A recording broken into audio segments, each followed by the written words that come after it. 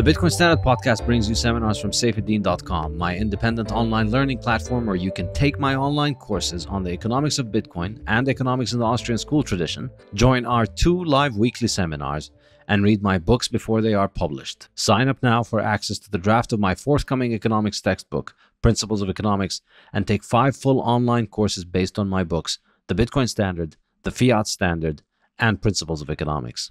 The Bitcoin Standard podcast is brought to you by Crowdhealth. Crowdhealth is the Bitcoiner's answer to fiat health insurance. If you listen to this show, you've probably heard me rail against the problems of modern healthcare and health insurance. Crowdhealth is a brilliant new solution to this problem that leverages the power of Bitcoin to help people get affordable healthcare. Crowdhealth holds its cash reserves in Bitcoin. It negotiates with healthcare providers on your behalf and gets you much better rates by offering to pay them cash, upfront, without having to go through the expensive bureaucracy of modern healthcare insurance. It's a solution that works better for healthcare providers and for patients by disintermediating large insurance companies who have the wrong incentives and are constantly raising costs. I'm very happy to have signed up for Crowdhealth, and I'm really excited to support them as they disrupt the fiat health insurance industry. Go to joincrowdhealth.com and use the discount code SAIF, S-A-I-F, and you'll get the first 6 months for $99 only. Coinbits. Coinbits is a great way to introduce your pre-coiner friends and family to Bitcoin. Get them set up in under a minute and help kickstart their journey by turning everyday spare change into Bitcoin. This Bitcoin-only app takes the uncertainty and fear out of Bitcoin saving by rounding up debit and credit card purchases to the nearest dollar, then using the difference to buy Bitcoin. Set it, forget it, and let the app automatically tax your high-time preference spending by saving the hardest money ever. Want to save in Bitcoin faster? Customers can multiply their roundups up to 10x or adjust their savings frequency for weekly or daily Bitcoin stacking. Coinbits is built on a sound, tried and true dollar cost averaging strategy that turns Bitcoin's volatility in your favor. Once you've gotten a private wallet set up, Coinbits encourages you to withdraw your Bitcoin to your own private wallet and embrace the Bitcoin Standard way of life. Start stacking on coinbitsapp.com and save your time and energy in the soundest money ever. The Bitcoin Standard podcast is brought to you by CoinKite. CoinKite are my favorite makers of Bitcoin hardware. They produce the legendary Open Dime, the first Bitcoin bearer asset, as well as the reliable Cold Card hardware wallet, the excellent stainless steel seed plates for storing your seed phrases, and the block clock. Now, CoinKite have produced the Sats card, a card the size of a credit card which can store Bitcoin and works great as a gift. CoinKite have just produced a limited edition gorgeous Bitcoin Standard Sats card, which carries the Bitcoin Standard logo, and you can get it from coinkite.shop/Bitcoin Standard. Use the code Bitcoin Standard to get 5% off your purchase. Get paid in Bitcoin regardless of who you work for and regardless of who is paying you. All thanks to a premium service I personally love and use, and that is Bitwage. Thanks to Bitwage, I receive my books royalties in Bitcoin. It is cheaper, faster, and easier. It is a true set it and forget it system, and Bitwage has been offering this premium service since 2014. Anyone can sign up and use it right away. No restrictions or limits, fully non-custodial. You can even split your incoming payment, get part in Bitcoin and part to a bank account you specify. It could not be easier, and I cannot recommend Bitwage highly enough.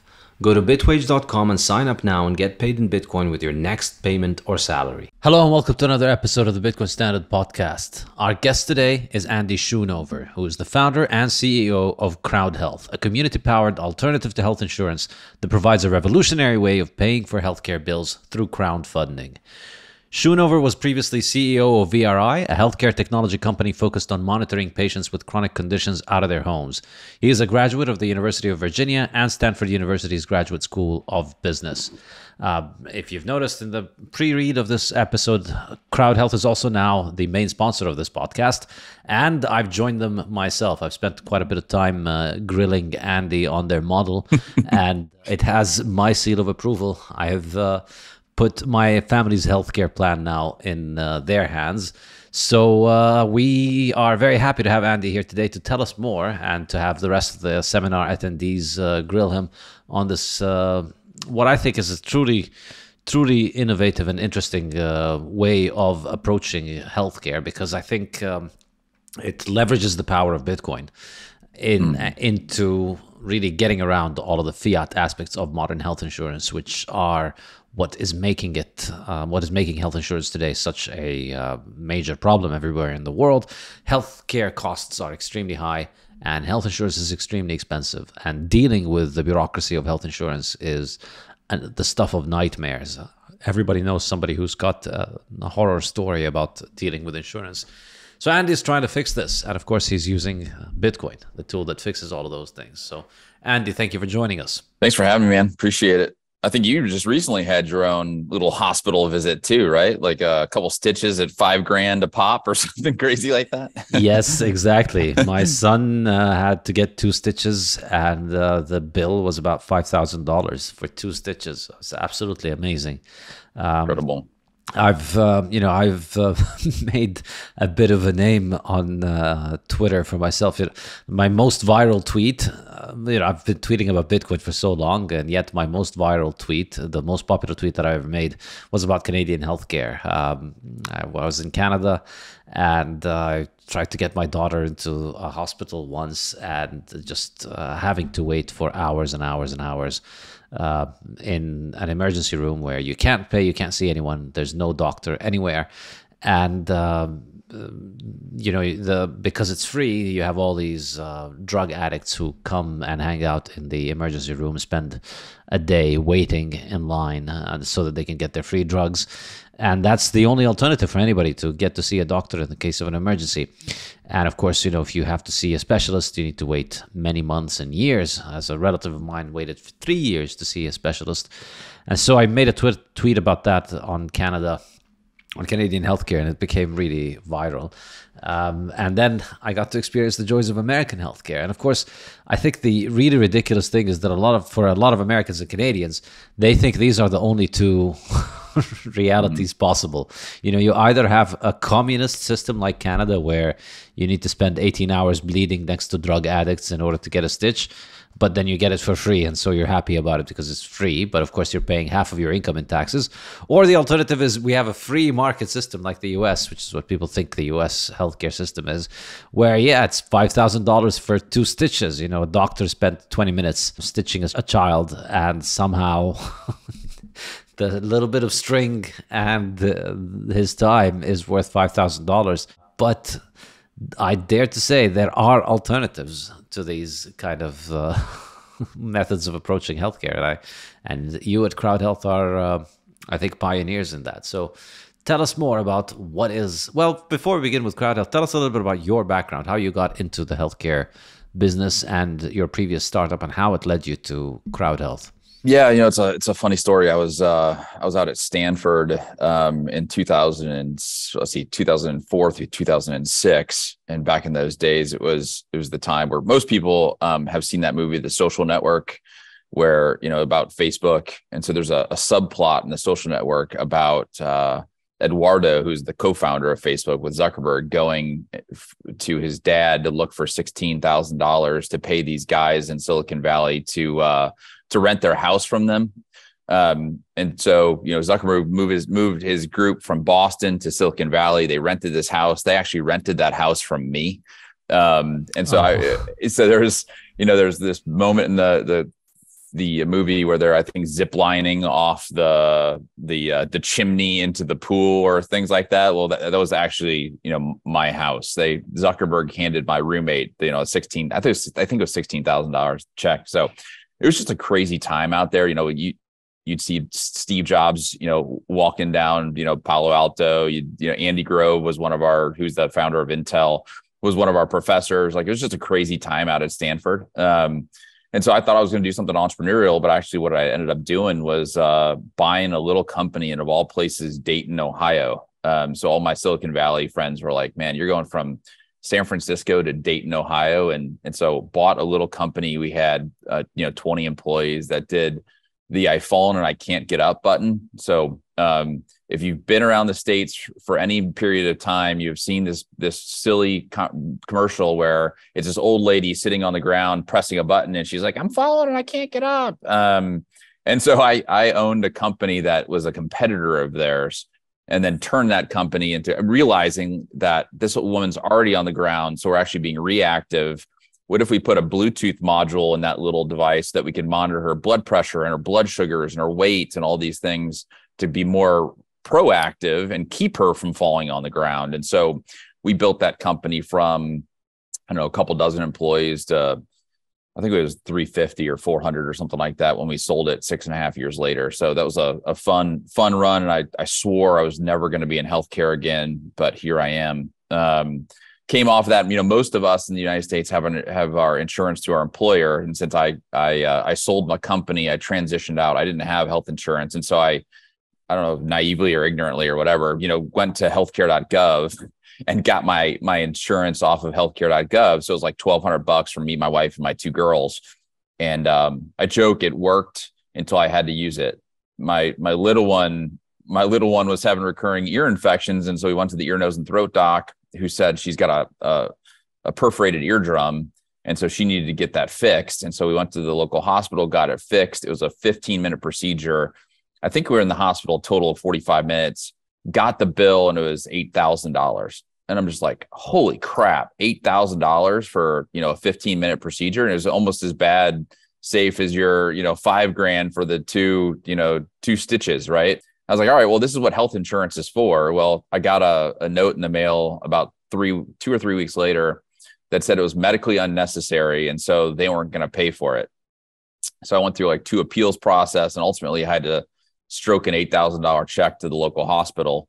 And I was pissed. And so I quit health insurance. My family, so me, my wife, and my 2 girls have been uninsured for the last about 2.5 years, have built some tools to allow us to operate outside of legacy health insurance. And the culmination of that has been Crowdhealth. So in essence, what we're doing is we're saying, hey, you don't need health insurance to survive, and you can viably pay your bills in an alternative way. Let's give you tools to do that. So that's what we've built over the last couple of years. Nice.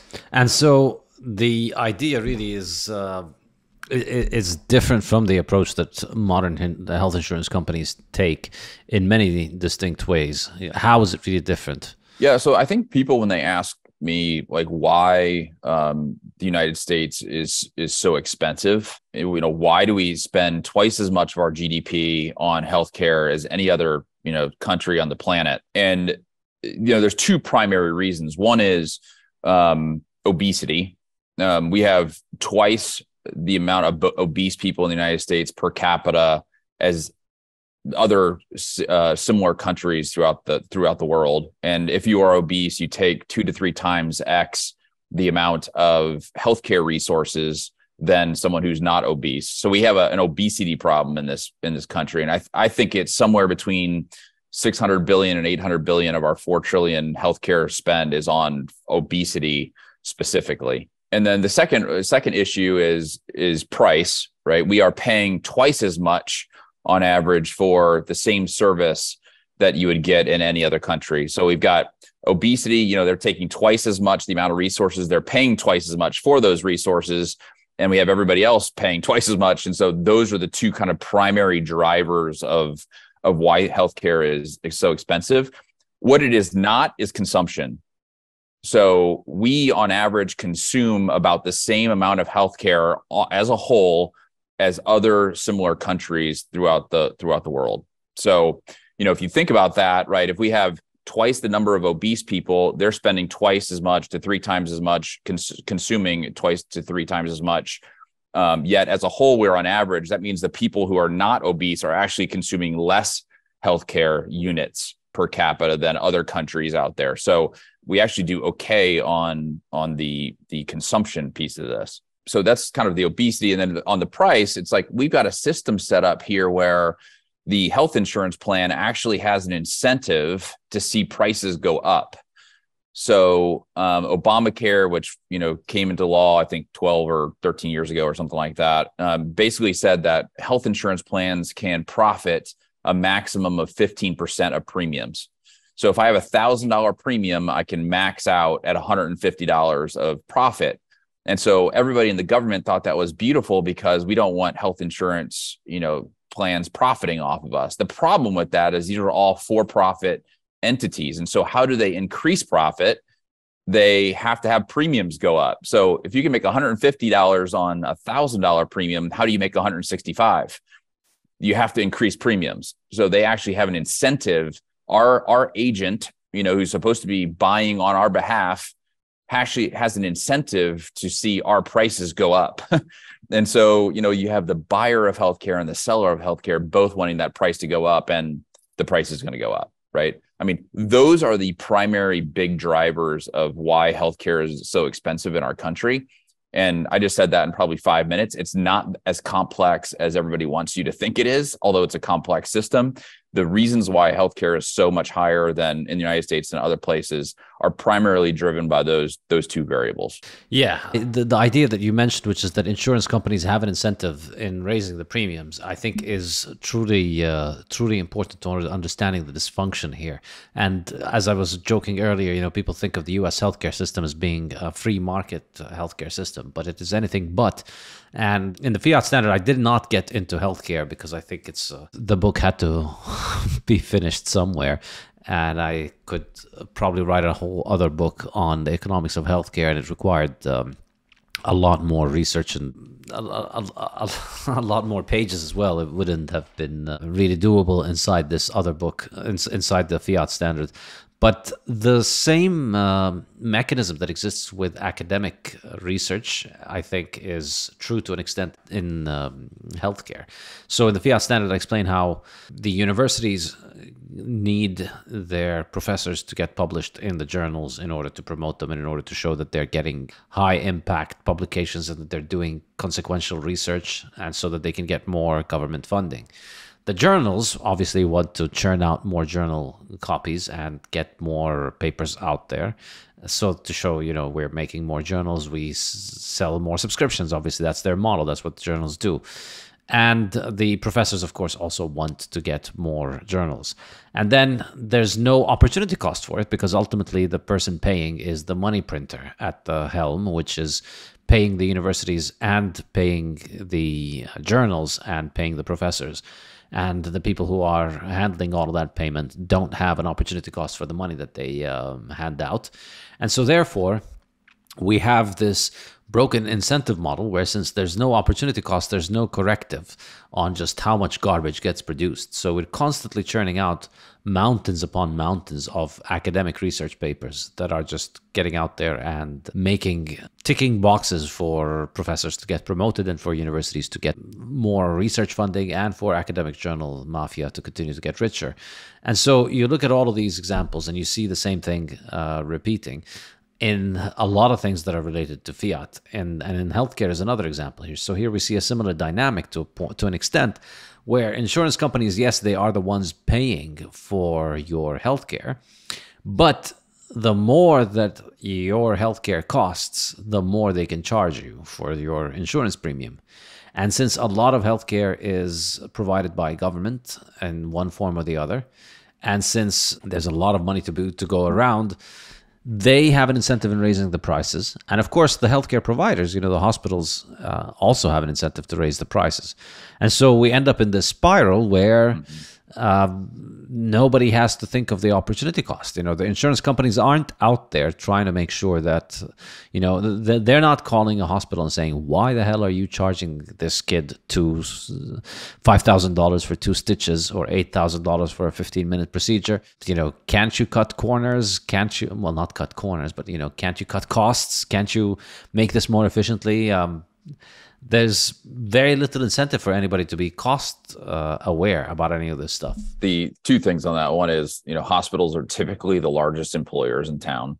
And so they have an incredible amount of power legislatively to protect the moat that they have, in that town, in that community. You don't want to piss off, big hospital systems or, have them lay off, because it's going to have a direct impact on their town. I mean, these hospital systems have, psyoped people into donating to them, because it's for, a new, woman's wing in the hospital. Well, guess what? They're not giving this service for free. Like they're gouging you, by providing services in this new woman's wing that you now just funded because you donated it to them. I mean, some of the largest philanthropic gifts that have been given to hospitals. And what do? They use that money to then go and charge people an egregious amount of money. You know, the other thing on that too, and you and I talked a little bit about this when we sat down at your place, was there's an interesting law. It's called a con law. I think it's interesting that it's called a con law. It's actually certificate of need, but we call them con laws. Put the con in con. Basically. Yeah, put the con in con. And it basically says in 34 states that you need regulatory approval to build a new healthcare facility. So you have to go through the state. They have to approve it. And so, you know, I can have a $50 million. And if I want to put up a new surgery center, I can't do that in 34 states because a regulator has to approve that. And in essence, what happens is that these big hospital systems don't want more hospitals unless it's owned by them in that community. So a surgery center, which is typically an outpatient surgery center, has a cost structure that's about a third to a half of what a hospital is. So it can offer services significantly at a significant lower price. Those get kiboshed by regulators because these hospitals come in and use a bureaucratic system to keep new facilities from popping up, and therefore creating, you know, and oftentimes a monopoly, a lot of times a duopoly or an oligopoly in these towns, and therefore there's really no price pressure amongst the hospitals. So, you know,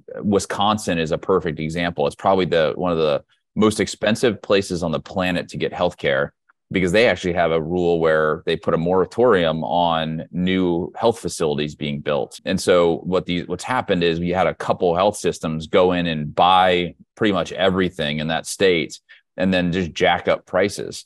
I mean, it is an egregious use of monopolistic power. I'll give one example in Wisconsin is we had a member who had a comprehensive metabolic panel that I got here in Texas for $5, which means it probably costs $2, and they charged $285 for it at the hospital in Wisconsin. So that's, you know, 55 times what I paid for it here in Texas.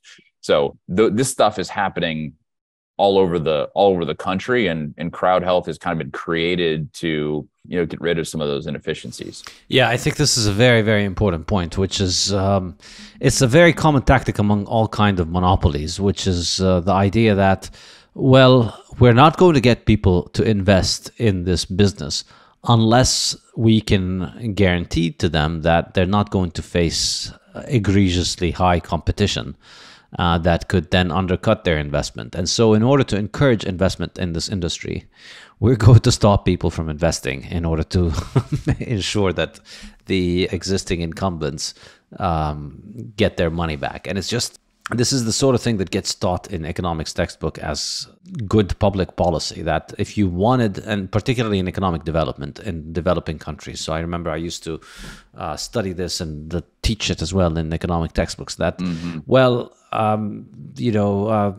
hospitals have no incentive to make large investments in poor countries if one day they're going to wake up and find that there's another hospital that has set up shop next to them. Because why would I say invest $10 million in building a hospital? Because then another hospital might show up next door and then they take our customers, and then we can't make our money back. And so in order to encourage investment, we need to ban investment. That's the circular, silly fiat logic, which is very common in development economics. It's not just for hospitals; it's true also for industrialization, and it's basically just another excuse for corporatism. It's another excuse for government to let people do what they want. Let large corporations have monopolies. So it's always promoted with the idea that without this, we wouldn't be able to get the investment. But in reality, what you're doing is that you're stopping others from investing. And so, yeah, well, maybe you shouldn't be investing $50 million in this town for a hospital. If you need to invest $50 million, if you need to ban others from investing in order for you to put in the $50 million, well, maybe you shouldn't put in them at 50 million. Maybe you should put in 10, and then somebody else puts in 10, and then we have two hospitals competing with one another. And that's a much more efficient situation than having one giant mega hospital that is essentially parasitic on society, because hey, we need to make our $50 million back, and we're gonna need you guys to get sick a lot more, and we're gonna need to start overcharging you because otherwise you couldn't get a hospital. No, otherwise all these people you banned from investing would have built cheap alternative hospitals. And the key thing here, of course, is that, I mean, in the statist fiat economist mind, the idea is, oh, well, you need a hospital that costs $50 million. But in a dynamic Austrian economics, entrepreneurial way of thinking of the world, no, maybe we don't need a $50 million hospital. Maybe we need 3 hospitals that are $5 million each. And one hospital is, when you have these... When you have competitive pressure on each one of them, then each one of them is forced to focus on their competitive advantage and forced to focus on how to make the process cheaper. So one hospital will be focused on, say, specific kinds of surgeries. One other will be focused on emergencies. Another will be focused on obstetrics and birth and child pediatrics and so on.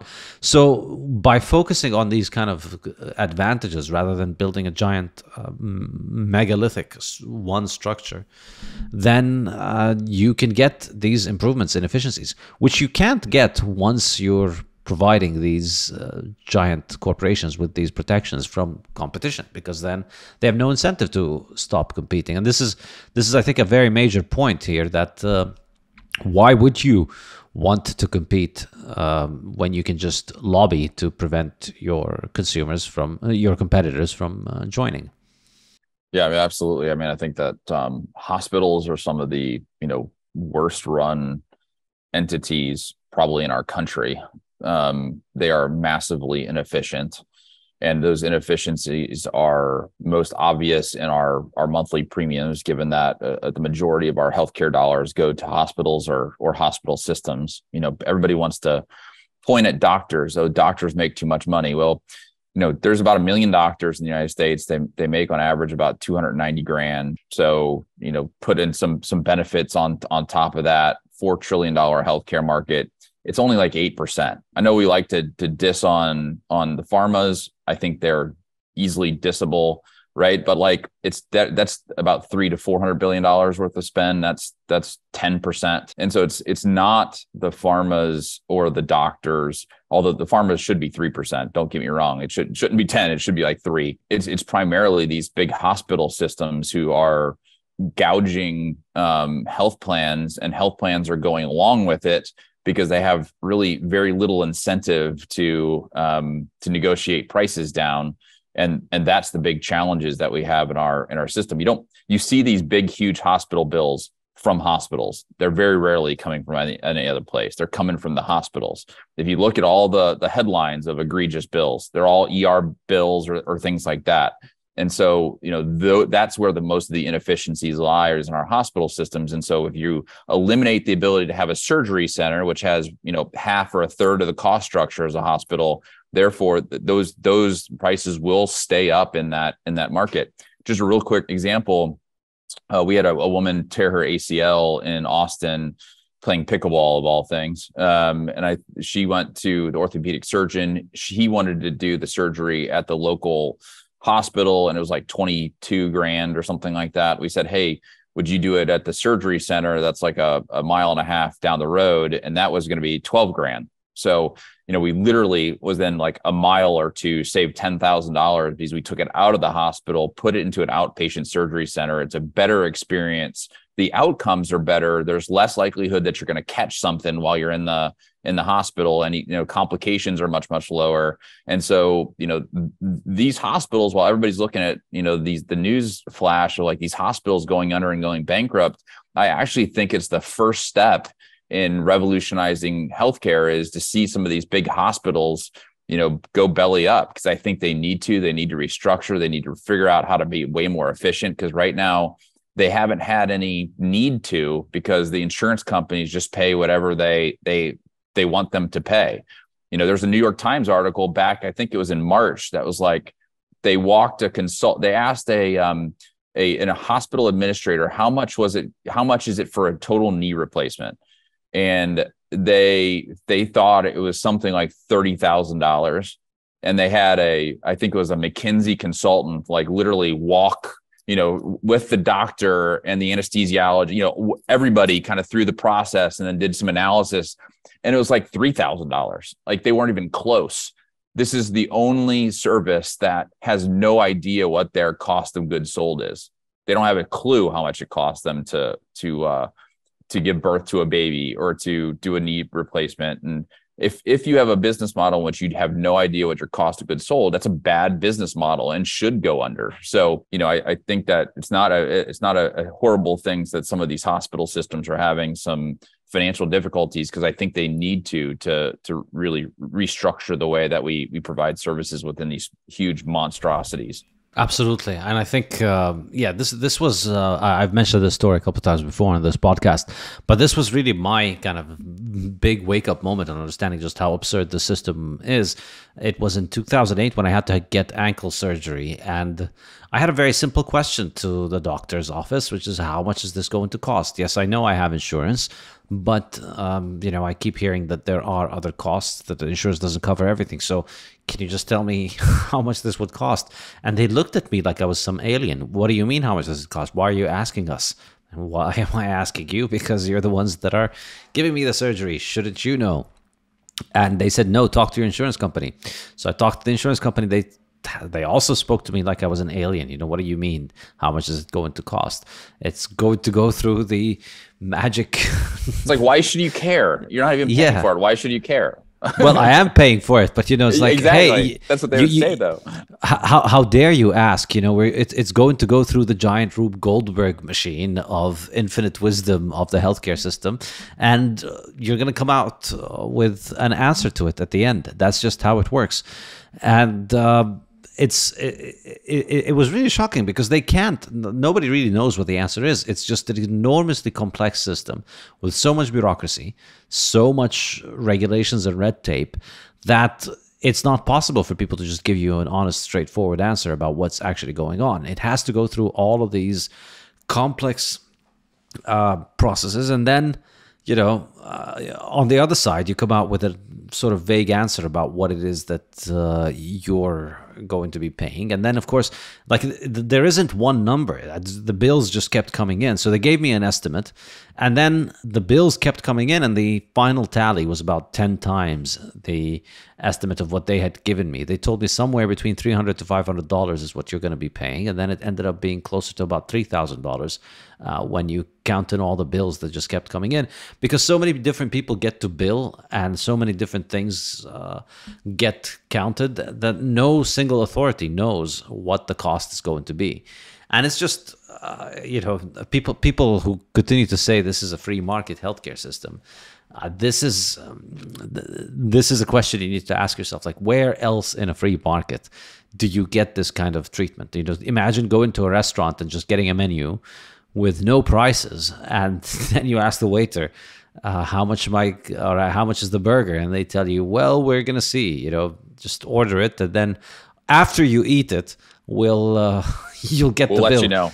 We'll let you know. Yeah, after you have to eat it first before we can give you the bill. We can't give you the bill before you eat it, It's just nothing like that. There's nothing like that in a free market. And the only reason, well, not the only reason, but the complex web of reasons why this exists in the healthcare system is because it's not a market. It's a heavily regulated, heavily bureaucratized fiat institution where everything is decided from top down, and everybody is trying to tick the boxes of answering to regulators and figuring out what they need in order to basically play the rules of the system in a way that is profitable for them. And so because of this, there's just so much leeway for people to continue to increase the prices, for people to continue to mess with the costs and increase them for you. Yeah, I mean, we can build buildings that are dozens of stories tall. That is one of a kind, that has never been done before, yet someone can tell me within a pretty tight range how much that building is going to cost to build. Yet if I have a colonoscopy, which is a commodity service that has been done millions and millions of times, nobody can tell me what that costs, right? I mean, it's an absurd system in which we operate. Saylor recently tweeted, it's like, look, if you're not paying for the product, you are the product. And I think that's very, appropriate for healthcare, right? This system has been built between big health insurance companies and big hospital systems, with us not really having a say in how that looks. And that's why it's so dang complex, is because people weren't thinking about us and how we react to it. So I joke, like, there's two things I hate getting in the bill or in the mail. One is my property tax. I live in Texas. Property taxes suck here, and they have no rhyme or reason why your property taxes go up. They just do. And the second is a healthcare bill, because you just don't know. I don't know if it's $2, $200, or $2,000. Like the over under of these healthcare bills are nearly impossible to predict. And it's just so complex because we are the product ultimately, right? Like, we are being used as the product of healthcare, and it's the health insurance companies and the hospital systems that are profiting off of us. Absolutely. I think the other aspect of it is that healthcare is one of these emotionally sensitive and emotionally important goods where people just suspend rational beliefs. And so, like, you look at your laptop, your laptop keeps getting better every year. It's faster, it's got more memory, and it keeps getting cheaper. You compare the laptop today to the laptop 10 years ago. It's better performance at a lower price. Why does that happen in the laptop industry? There's no government body out there, putting a gun to Tim Cook's head and telling him, we need you to make sure that your cost goes down. There's no government body out there banning people from making new laptops or making new microchips or making new software that improves the performance of laptops. Everybody's out there free to compete. Apple doesn't go around saying, hey, we need a moratorium on others producing computers so that we don't get new investment in the computer industry, so that we can invest. We need to ban any new competitor from entering this market. We don't have all of those things. All of these things that you want to that people think should exist in the case of healthcare, because healthcare is just emotionally pressing. They don't exist in the case of computers.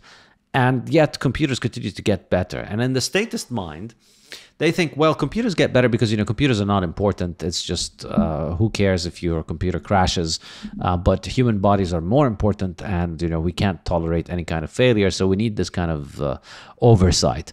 Well, no, computers are much more reliable, and they continue to get more and more reliable every day, because of the fact that nobody is forced to use any computer, because the only way that Apple or Dell or Lenovo can get you to use their computer is that they need to convince you of it and that you have other choices. And so they need to continue to make their computers better, and they need to continue to cater to different needs, and they continue to specialize in different ways of making things to improve the quality of it. And that competition is what gives us good and reliable products. You don't have that in healthcare because people are emotionally fixated on the idea that healthcare is just so different and so emotionally important for us that we can't let the market run wild, because the market just means bad things. And as a result, we end up with this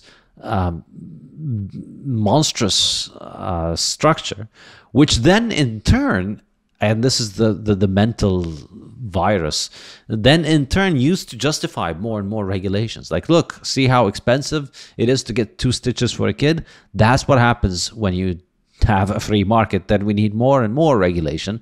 We need more and more government control over the healthcare system, and that's going to bring the prices down somehow, because it's worked so well over the last 50 years. Yeah, I mean, using the laptop example, right? If your laptop was free and somebody else was paying for it, then you would get the absolute nicest Apple computer that you can get, which is what, $3,500 or $4,000, as opposed to getting the $1,200 or $1,300 Apple Air or whatever it's called, right? Like, we will feel like we are entitled to the highest level of whatever we're asking for, and that's one of the problems with healthcare is, once you get into the system, you want to suck as much value out of that system because you feel like you're entitled to it.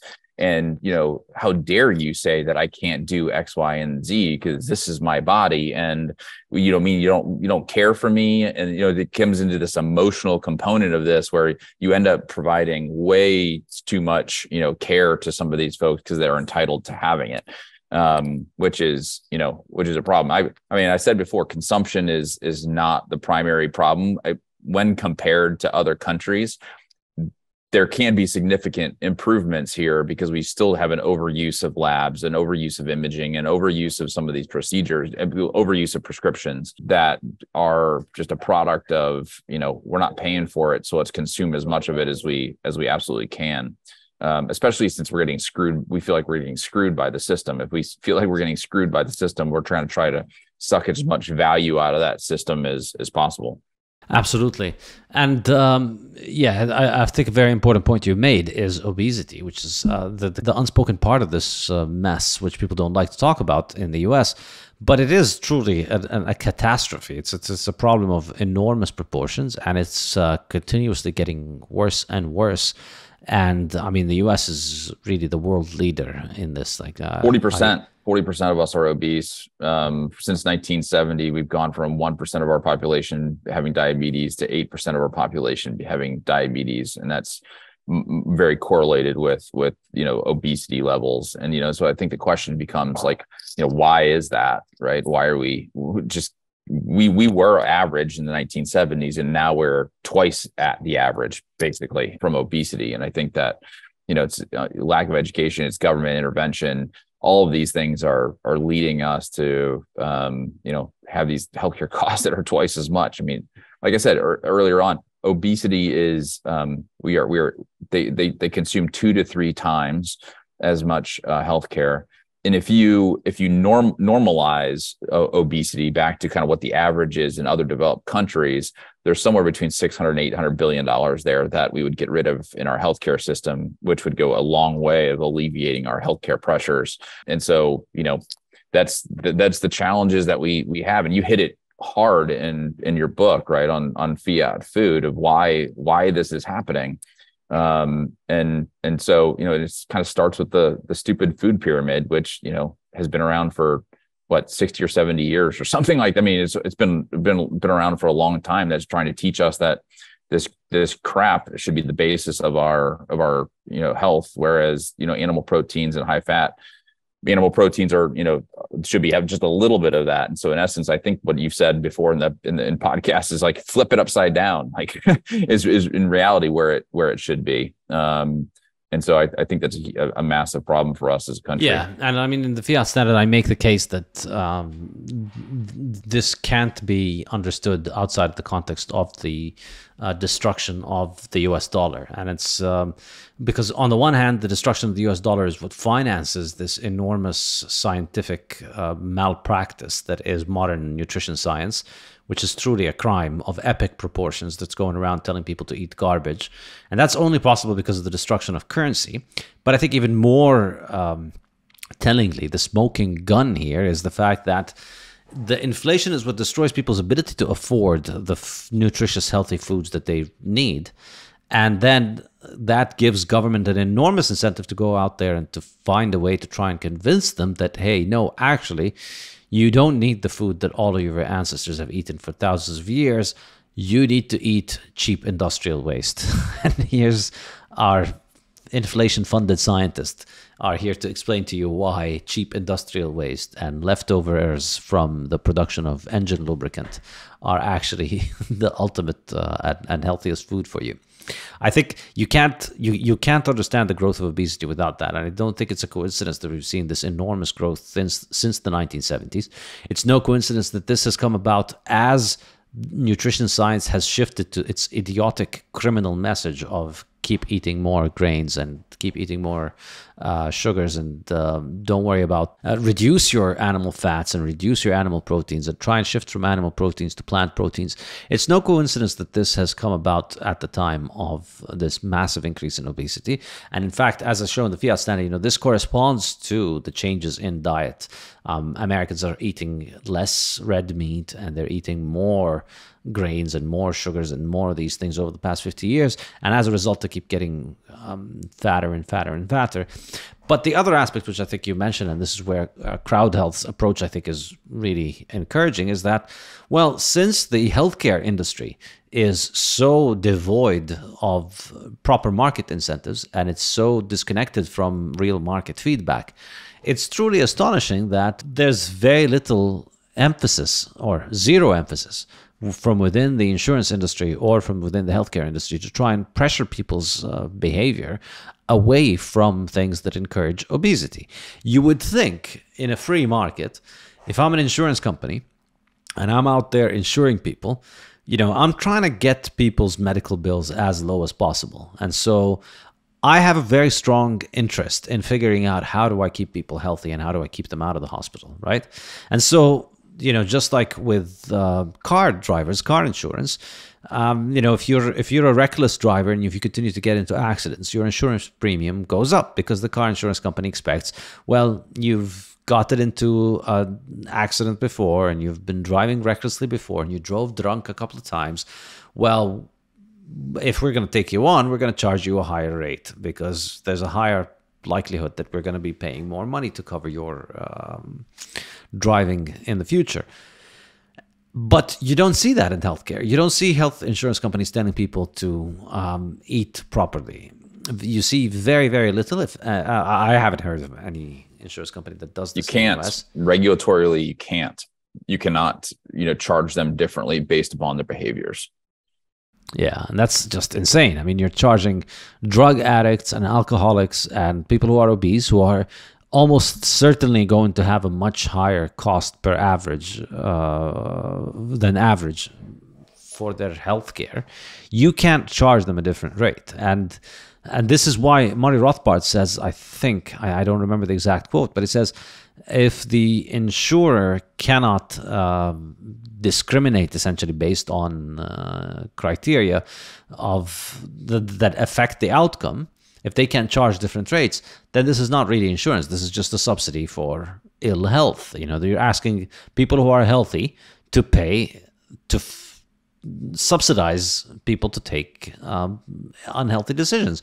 You're subsidizing alcoholism, you're subsidizing drug use, you're subsidizing sloth, you're subsidizing eating garbage because you're telling everybody, doesn't matter, you could be an alcoholic drug user who's obese and doesn't ever work out and has never been able to say no to a Dorito, and you're still going to pay the same thing for healthcare as the person who gets up every morning and does a workout every morning and spends all day, every day, turning down Doritos and cheesecakes and all of these many, many, many highly addictive temptations of modern food, that it requires an enormous amount of willpower to be able to say no to those things. And then you punish that person by charging them the same rate as the person who doesn't have that. So you're really making it very, very lucrative to just take the path of sloth and self-indulgence. Yeah, I mean, you hit it on the head. I mean, our average customer at CrowdHealth is 34. The BMI is 4 to 5 points lower than the national average. And so, we've got a group of people here who do take care of themselves, do realize the fact that somewhere between 70 and 80% of chronic conditions are preventable. There are 20 or 30% that aren't preventable. It's just, you got the raw end of the deal, but the vast majority of these are preventable, and you go and you say, hey, listen, the vast majority of type 2 diabetics can actually cure themselves with the right diet. And people look at you like you're a crazy person. The vast majority and 99% or more of the folks who are obese, if they change their behavior, they will have a significant enhancement of metabolic function as a result of that, and therefore will live longer and will have less healthcare costs. These same people realize that, if you look at all the stats, all the outcomes for the American healthcare system, they look terrible in terms of, lifespan and things like that. But most of those are personal decisions that people are making that are significantly reducing their lifespan as opposed to the healthcare system. So if you are obese, you're somewhere between 5 and 15 years. You take 5 and 15 years off of your lifespan. we have these incredible doctors in the United States, but if you're 100 pounds overweight, like there's only so much you can do. Like they're not magicians, right? And so you are going to have more chronic conditions as a result of that. And so, it's a unfortunately in our culture, we have a high time preference, culture where it's like, I want to, eat now and don't worry about it. And, we'll worry about all the side effects of this later. Right. And I think those people should pay something different than others who are saying, I'm going to sacrifice now because my long-term health, my ability to hang out with my kids, my ability to hang out with my grandkids, like all of these things are impacted by that. And so they have a low time preference, attitude towards life. And I think those people should be paying less because they are making those sacrifices. So, in essence, kind of that's what we're doing with Crowd Health is we've got a lot of people who are low time preference people who are willing to make short-term sacrifices for long-term gain. And as such, they're saving a ton of money doing it. Yeah. And so you kind of get around that specification of discriminating based on health status by basically not taking people above a certain BMI. Is that correct? Yeah, we have a weight limit, and then we also have a smoking thing too, right? So if you've decided that you're going to smoke, and look, again, if you smoke, your costs are 2 or 3x what it is of a non-smoker. So the two limitations we have are a weight limitation and a smoking limitation. And so you will get a group of people who are by far not overweight and are non-smokers, and therefore it's a group of pretty healthy folks. Yeah, and I think this is really a third of the battle won, because that's just going to it's a very Pareto kind of distribution situation where if you just get rid of the 20% that are going to be making the bills the highest, you've massively reduced your costs by just doing that. And it's actually like a 5. I think it's something like 5 and 80. It's like the top 5% or 80% of the expenses or something crazy like that. And so wow, it's even worse. And so, we will get, of the 5, 4 are behavioral, they're preventative. 1 is probably not preventative. 1 to 2% are not preventative. And so we will still have that chunk, and we have cancer cases now that we're taking care of. We have really bad accidents that we're taking care of. But, the vast majority of these are injuries as opposed to illnesses, given that we have a lot of people in their mid 30s, and we don't have many age restrictions other than, Medicare restrictions. So, we just get kind of a self-selecting group of people who are in their low to mid 30s.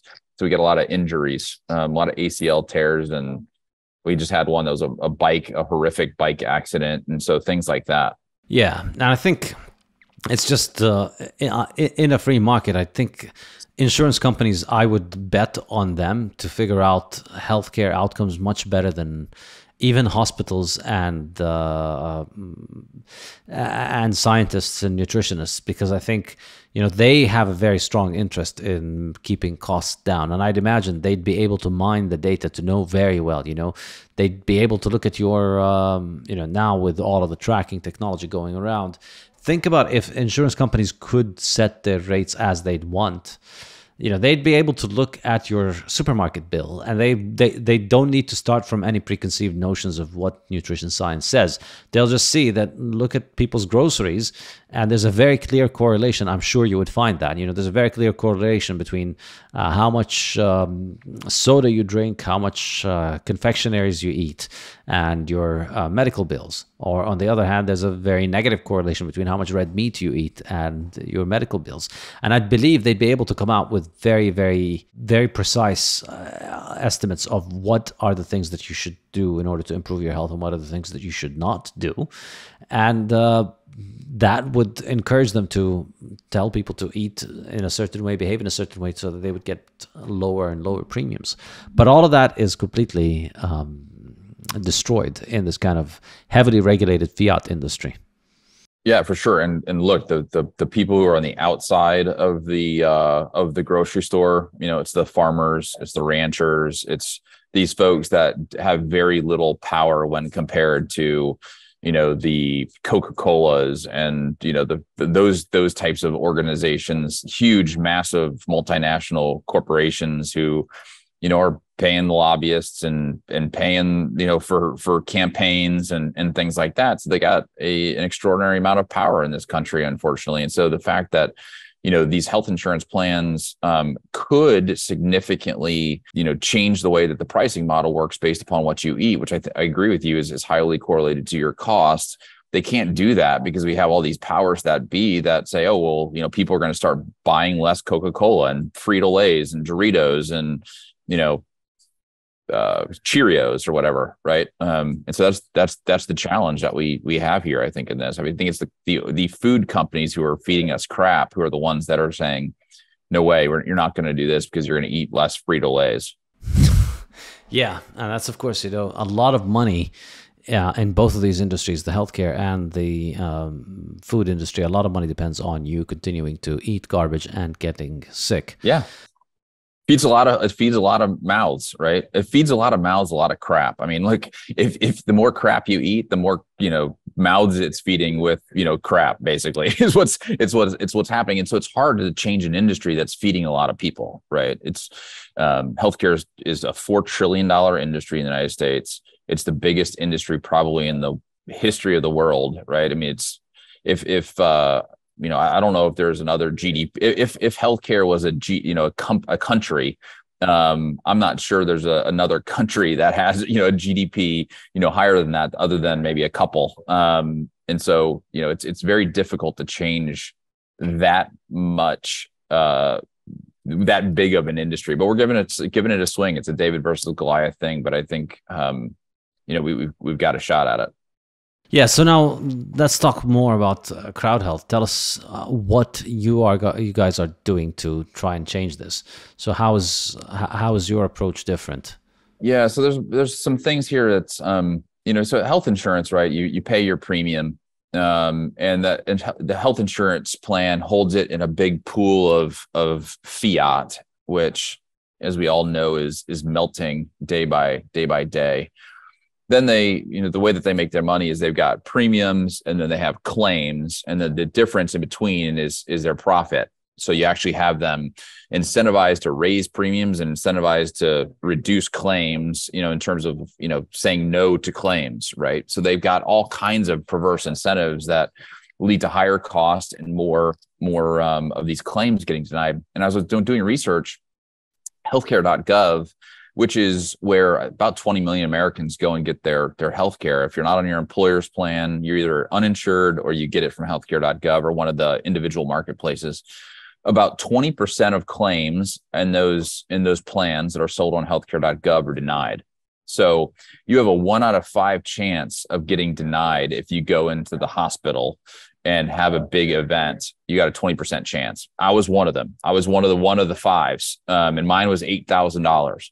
And the problem with that is that 250,000 families who have health insurance are either getting their claim denied or their deductible is so high that it's putting them into bankruptcy. So 250,000 people last year went bankrupt due to a health event, even though they had health insurance, right? And that's a tragedy. Like, the whole point of insurance is if you have a big event, that it doesn't put you into financial distress. And I had to write an $8,000 check.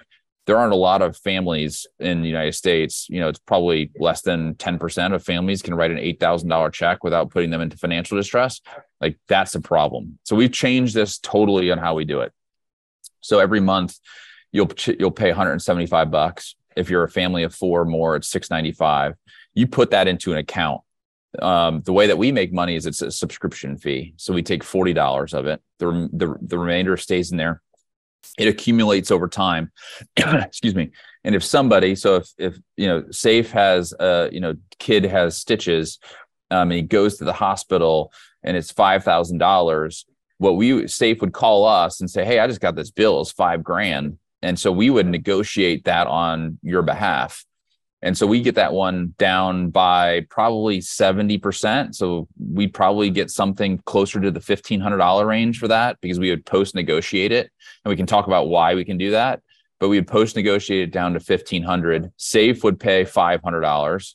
And then we would crowdfund the remaining $1,000 from the group of people in the community. And so far in this community, we have thousands of people who are sharing their bills. So we would ask 10 people to give Safe $100 out of that account that they have and that's been accumulating over a period of time.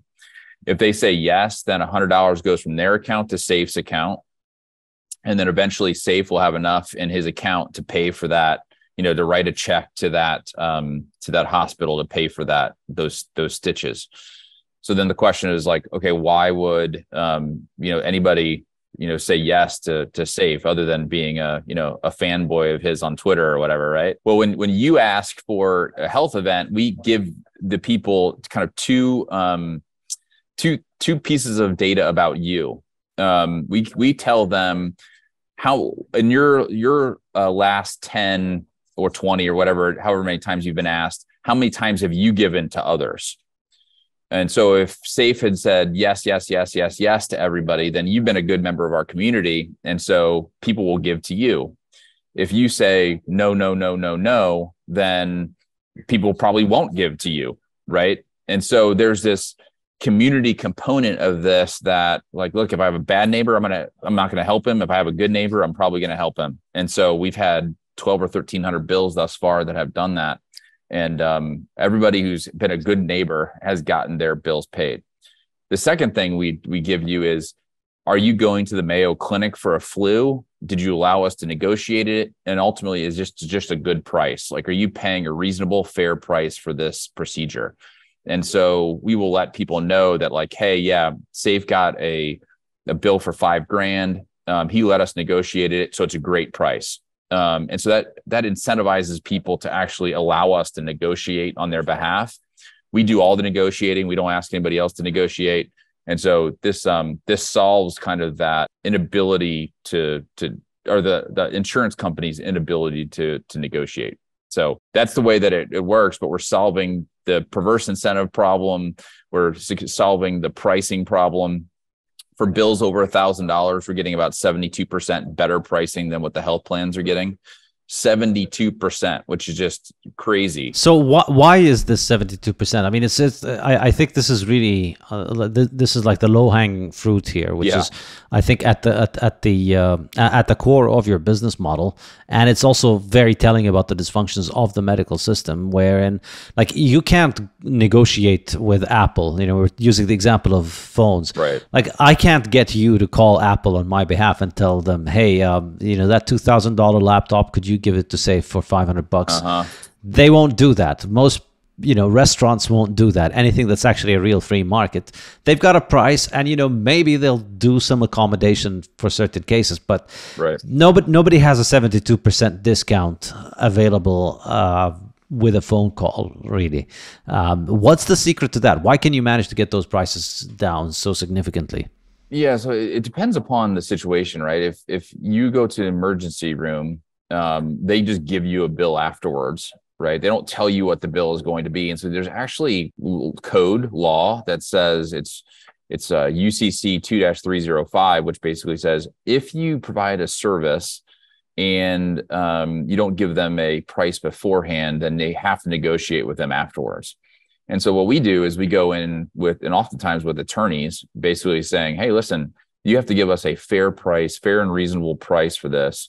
And a part of that is you have to tell us how much it cost you, right? Because that should be, the lowest level. We're not going to ask you for any less than that, because you shouldn't lose money on that, but you need to tell us that. And so once we start asking those types of questions, people are like, we have no idea. It's going to cost us as much, to get a McKinsey consultant in here to figure out how much it costs, then answer that question. And so they're willing to negotiate with us. The other thing too is all of our members are uninsured.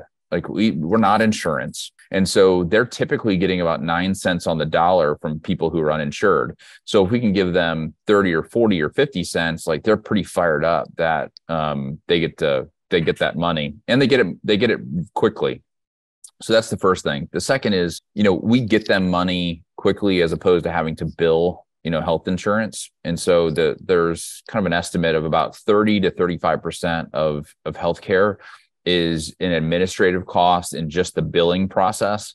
And so if you can get rid of that 30 to 35%, then we can pass those savings on. So kind of imagine, right? You go to a doctor and you say, hey, here's my visa, that has a friction of 1% or 2%. versus having to have a biller in the back who makes sure all the records are correct, that has to bill the insurance plan, that has to wait 90 to 120 days to get paid. And oftentimes they get rejected, so you have to do it again. And so there's just tons of friction on the insurance side that they can get rid of if they're willing to give us a good price. The actual billing software that these doctors use takes somewhere between 6 and 10% right off the top.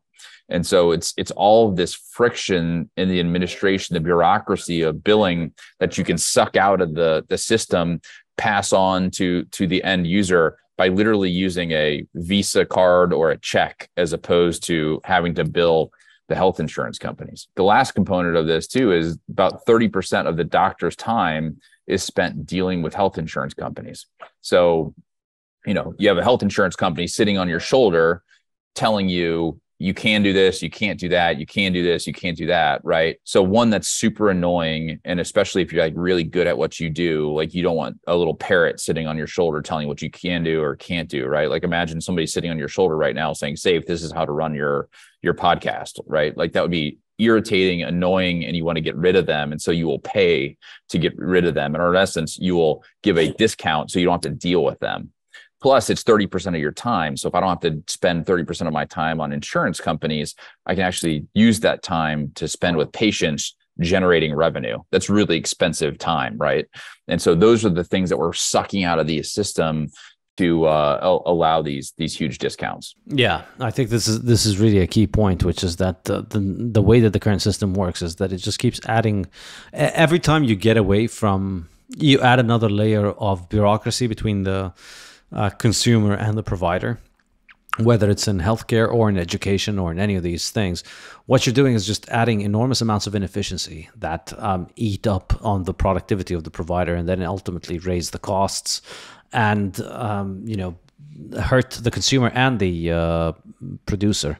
Both of them. And it's all under consumer protection too. It's like, oh, we want to protect the consumer because we are daddy government. We want you to protect it because you don't know what's going on with your own, healthcare or finances and things. It's like, no, in essence, what you're doing is you're building a bunch of bureaucracy that's costing me a bunch of money for next to nothing. And in essence, it's to create power for, legislators and other people who have nothing to do with my healthcare. My healthcare should be between me and my doctor, value for value. Like I'm going to pay what your value is, and not having to worry about all the bureaucracy that's associated with that. That's one of the, key components of Bitcoin, right? And the other big piece of this is these insurance plans are holding this money in fiat, right? And so that fiat is just, with the inflationary environment that we are in, is declining in value. And so not only do you have a systemic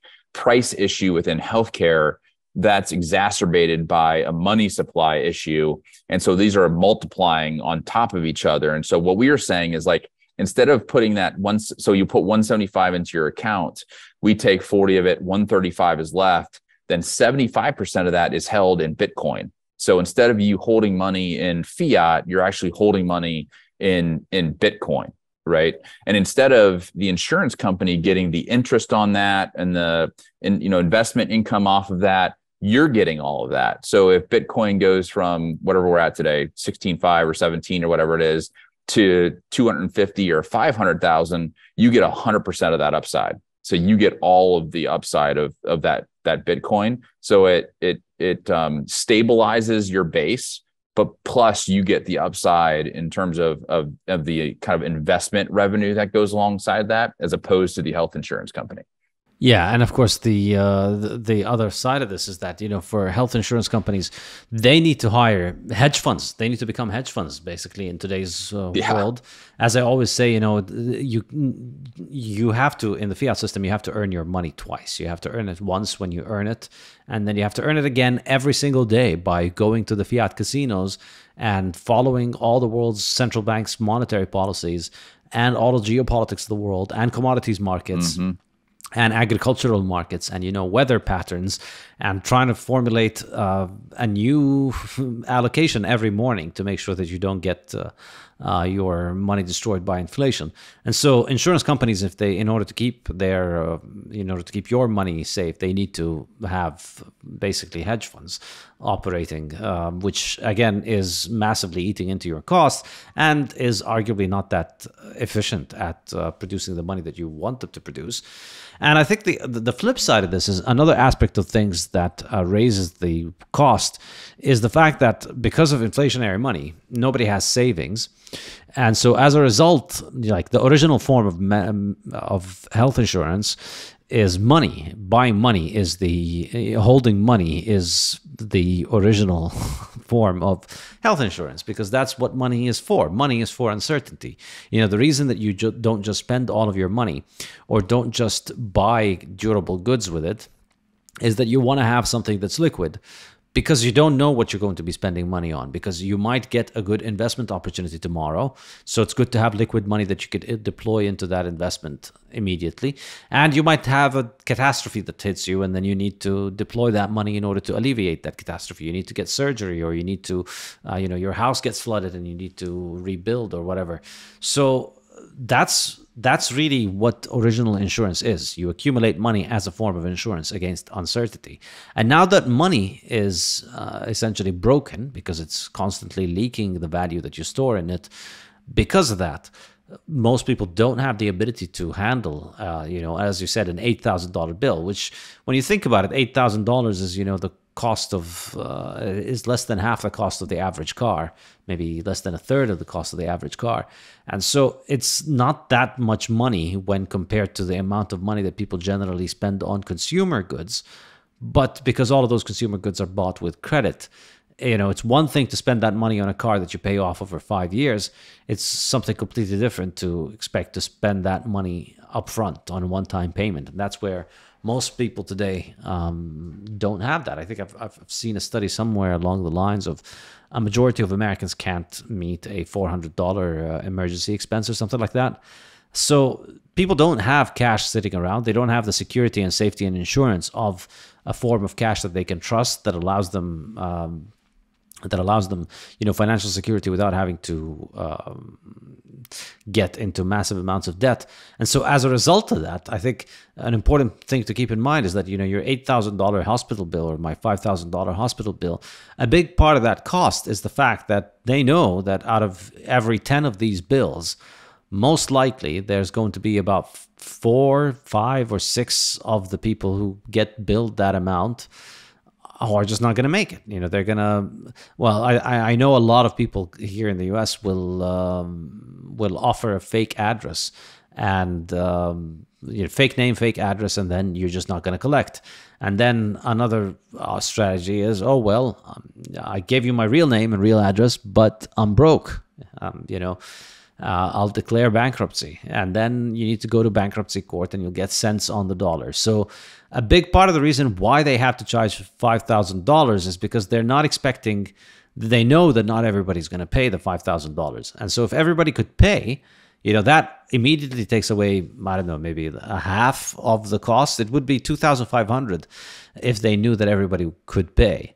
And then it would be a lot less if they didn't have to deal with all of the bureaucracy and insurance stuff that they have to deal with. And it would be a lot less if they had a free competition with other hospitals in their neighborhood where anybody could set up a hospital. If somebody could set up a small little emergency room, which is very lean and optimized for dealing with these small little cuts and bruises, and they can, because they're just doing that and they're taking cash, they could they could stitch up your kid for $200 instead of $5,000. And that hospital then would need to start thinking very hard about how do they cut costs and bring it down. So all along, we see all of these inefficiencies caused by essentially fiat healthcare. Healthcare impositions from above rather than relations that emerge between the provider and the consumer, between the patient and the doctor. All of these layers of inefficiency are what's driving this. And what's encouraging about your business model is that you're finding a way to cut at the heart of it with Bitcoin. Yeah, with Bitcoin. I mean, a couple of things about what you said is, this $8,000, right? It's a third of the car, but the car actually has utility. I can actually use that car to then go and generate potentially more income. Whereas these healthcare bills, like, it's gone. Like, you're not creating any value out of that. All the value is captured by the hospital. And so, the issue that I have with this is that, I went to healthcare.gov just because I was curious, like, what can my family get? What does that bill look like? And right now it's 11. The quote I got was $1,100 a month and a $15,000 deductible, which means that, I'm almost $30,000 in before the insurance company pays a dollar, which is, incredible. I mean, why would I, as somebody in my early 40s who's healthy, I'm 6'2", 180, labs are good. My LDL is high because I eat a lot of meat, but, whatever, I'm healthy. Why would I pay $30,000? Like, the probability of me hitting that $30,000 mark is something like 1 in a 200 chance. So why would I pay $30,000 for a 1 in 200 chance? And especially since I'm subsidizing everybody else who is not 6'2" and 180 pounds, right? They're significantly different than that demographically. And so I think, again, that's the huge benefit from, for Crowd Health is, you're basically paying for what you get, like what you're using, which is a cool component of what we do. Yeah, that's really the key thing. So what do you see as the kind of plan for you guys in 5 years' time? Where do you see this going? What are your goals moving forward? Do you just want to keep scaling the current business model, or do you have ideas of, doing other things, or maybe expanding into healthcare provision, or building hospitals or something like that? I don't think we'll be building hospitals, but I do think that, we have a kind of a two-part Bitcoin strategy. One being, because we want Crowd Health to be a way to expand adoption of Bitcoin. And the first way that we're doing this is creating a decentralized Bitcoin pool, if I can call it that, although it's, in thousands of accounts. It's not held in one account, and actually Crowd Health never touches that. It's all in the accounts of our end users. And so that's one, is to kind of stabilize that base. But two, it's, can we use the Bitcoin rails to continue to reduce the costs of these transactions?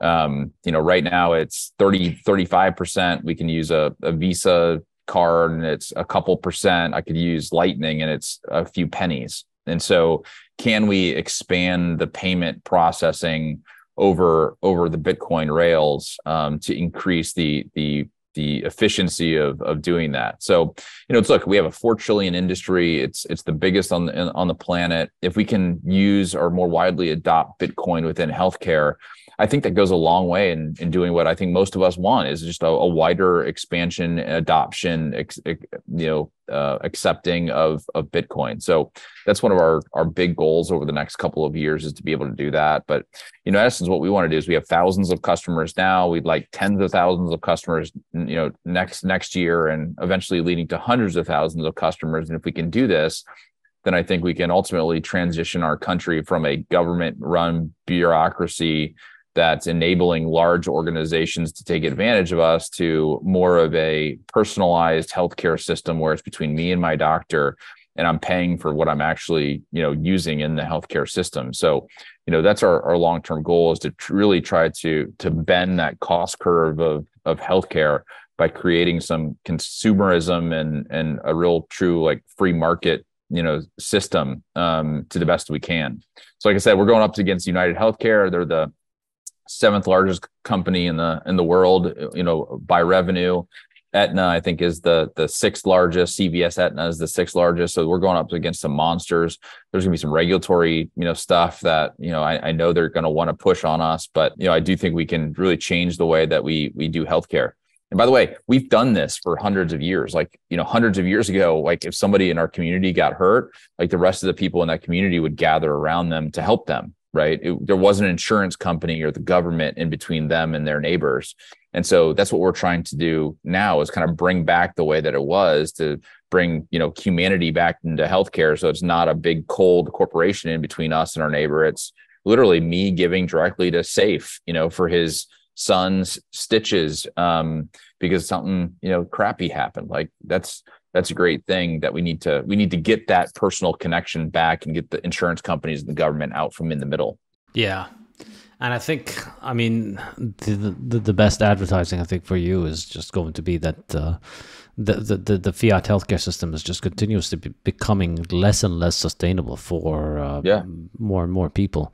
Yeah. What about doctors? Do you see a way for you to work with doctors to get them on board to, have, I presume you're beginning to establish relationships with healthcare providers so that you can have a few go-to places where you'll get a good deal? Yeah. I mean, we doctors love us. They're like, man, will you please send us more people? Because we would love an all cash system. I think I talked to your brother about it actually over barbecue at Jimmy Song's house one day. And he's like, man, if you could figure out a way to make this a cash system, that would be so incredible, because the insurance companies try to rule all that we do. And if we had some autonomy over the care plan for our patients, that would make my job a lot easier, a lot more fulfilling.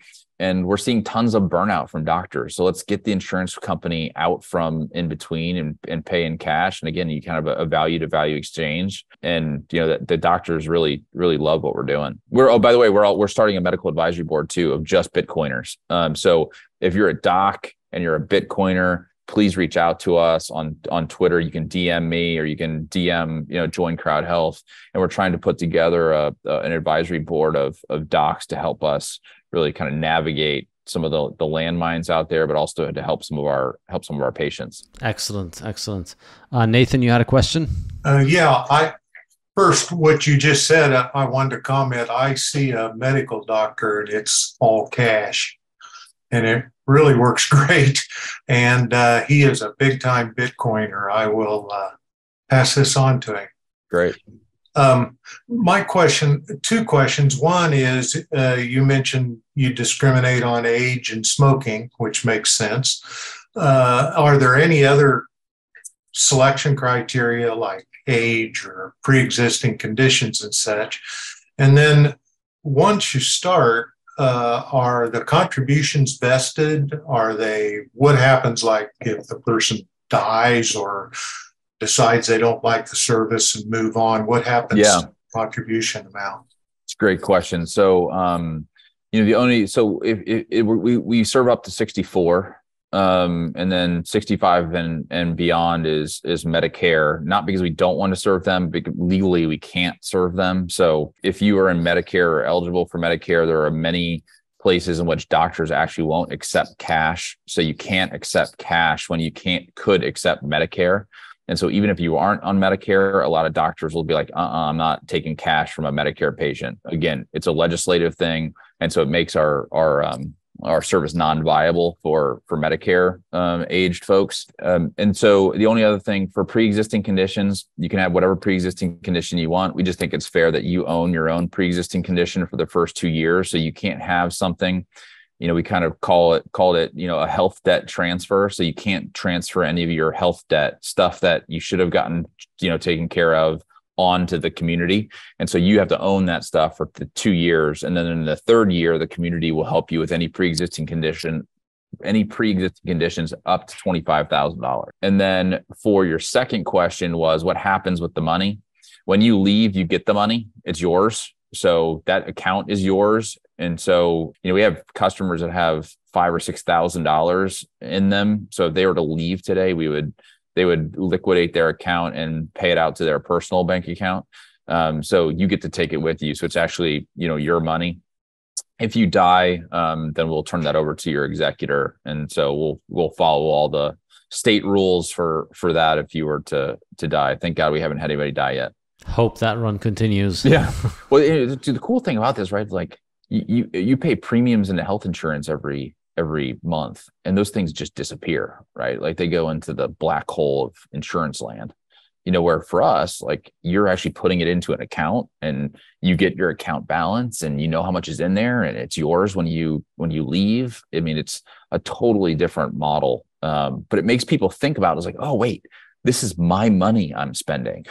And so there's a behavioral change there, especially within our Bitcoin community. Like we have a community where it's just Bitcoiners who will share. So anybody, Safe, who uses your promo code, which is SAIF, Safe, will go into that Bitcoin community. You're actually sharing expenses with other Bitcoiners, right? And so there's an extra incentive to kind of behaviorally do things that are not just good for you, but good for the community.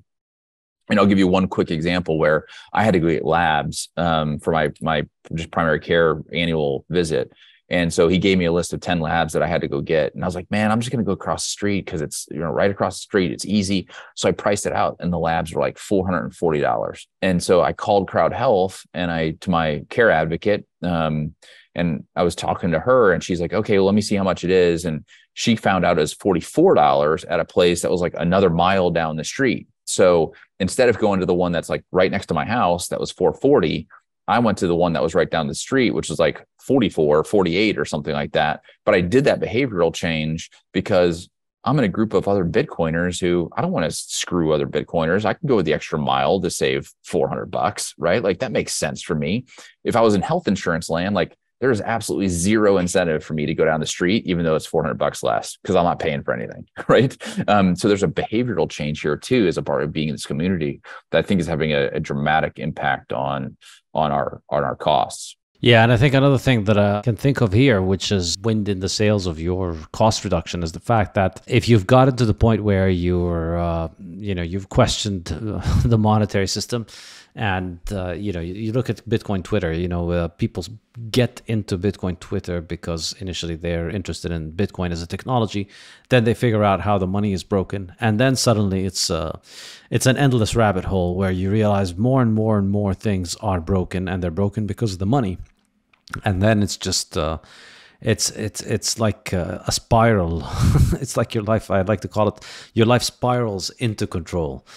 Things just keep getting fixed. You realize, this food that I'm eating is garbage. Maybe if I stopped eating it, things would be better. And then you start eating better, your health improves, and then your mental capacity improves, and your focus and your concentration improves. And then you start thinking more long-term about all kinds of different things.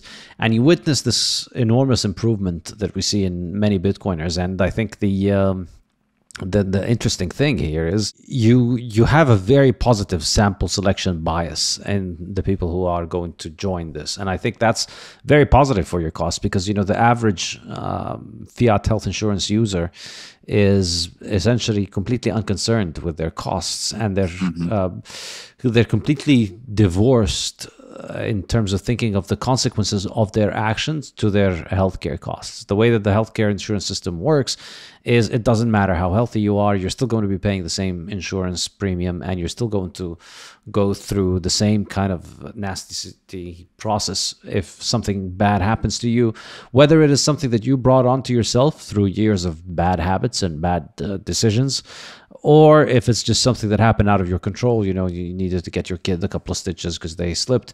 You're still going through the same process, and you don't see how you can ameliorate this. You don't see the benefit from it. Whereas with Bitcoiners, you see this over and over, that the joke goes that Bitcoiners just you join for the money, and then suddenly it's a full self-improvement revolution where you start eating differently, you start being more productive, you quit alcohol, you quit drugs, you quit all kinds of negative habits. I mean, it's an extremely common observance that you see among Bitcoiners, and on Twitter people are always joking about it, to the point now where it's no longer really a joke. Everybody recognizes that there is a strong element of truth to that. And in my work, I explained that with time preference. The way that I look at it is that the hardness of your money is the control knob of your time preference. The more you are secure in the knowledge that your money is going to be there for you in the future, that nobody's going to devalue it, nobody's going to rug it from underneath you, nobody's going to destroy its value, the more you are likely to prioritize the future, the less you are likely to discount the future, the more you think of the future. And then that begins to reflect across all aspects of your life. So not only are you realizing why things are broken and why money destroys things in our modern world, but also you're beginning to realize that, hey, my future is less insecure than I thought it was. I'm able to provide for my future. I'm able to have a higher degree of certainty in my ability to save for the future. And then suddenly that just orients you toward becoming more future oriented. You start thinking about starting a family. You start being able to commit to long-term goals. You start being able to work out. You start cutting down on your bad habits. You start investing your time in productive habits instead. And so if you're marketing to Bitcoiners a product like health insurance, it's not health insurance technically, but it's similar to health insurance. If you're marketing to Bitcoiners, you've got this enormous cheat code wherein these people are already, they've considered why the money's broken. They realize why the money is so important, and they are much more future oriented. They are much lower time preference than the average person. And so that's just going to hopefully make the economics for your business much better over time. And we're seeing it. I mean, we're seeing people we just had a woman who's got, I think, ovarian cancer, who, had to have a hysterectomy, and she had a choice. She could go to the hospital down the street that was going to cost her $40,000 for a laparoscopic hysterectomy, or she could go to another hospital that we found that was going to do it for $9,000. And she went to the one that did it for $9,000, which is, 75% plus less expensive than the one, right down the street. And so again, with our health insurance system, we would have no incentive to do that. If you're in a group of people who are all knowing that they're relying upon each other, then I think there's a much higher incentive. And plus that, like you said, there's so many other ways that impacts our life. If we reorient our lives to say, hey, what are we doing today that's actually impacting other people? And our decisions, our personal decisions are impacting others. Man, what a better world would we live in if it wasn't so much about us, but more about our community around us. And that's what we've gotten at Crowd Health, is we kind of say, it's like we put the humanity back in healthcare. We had a woman a few weeks ago who got her hand stuck in the prop of a boat in Tennessee, 19-year-old. And it was a huge bill, as you could probably imagine, severed 4 of her fingers. And we went around and we crowdfunded that one. And we actually had people come back and be like, hey, can I give more? Can I give more to that woman than you asked for? Because I feel for her. I want to help that family. I couldn't imagine being 19 and having 4 of my fingers being severed. And so you would never do that with health insurance. Ask your insurance company to pay more for something, right? It's just not unheard of. But we're bringing back this community where it's man, I care for other people in my community and their well-being. And it's what a beautiful thing that is. And I think we see that very much within the Bitcoin community. That's look, we could keep this to ourselves. That Bitcoin is great, but I'm 2 years into the Bitcoin thing. And one of the things I've realized is everybody is willing to help. Everybody's willing to give me tons of grace around not knowing some things, or saying, maybe accidentally calling, Bitcoin crypto, in the very beginning, no, it's not crypto. Let me tell you why. Right. Being very graceful in some of those things. And it's man, I love the community around Bitcoin. It's very, very powerful. Love kind of the sovereign individual component of this, but we're all sovereign individuals within bigger communities.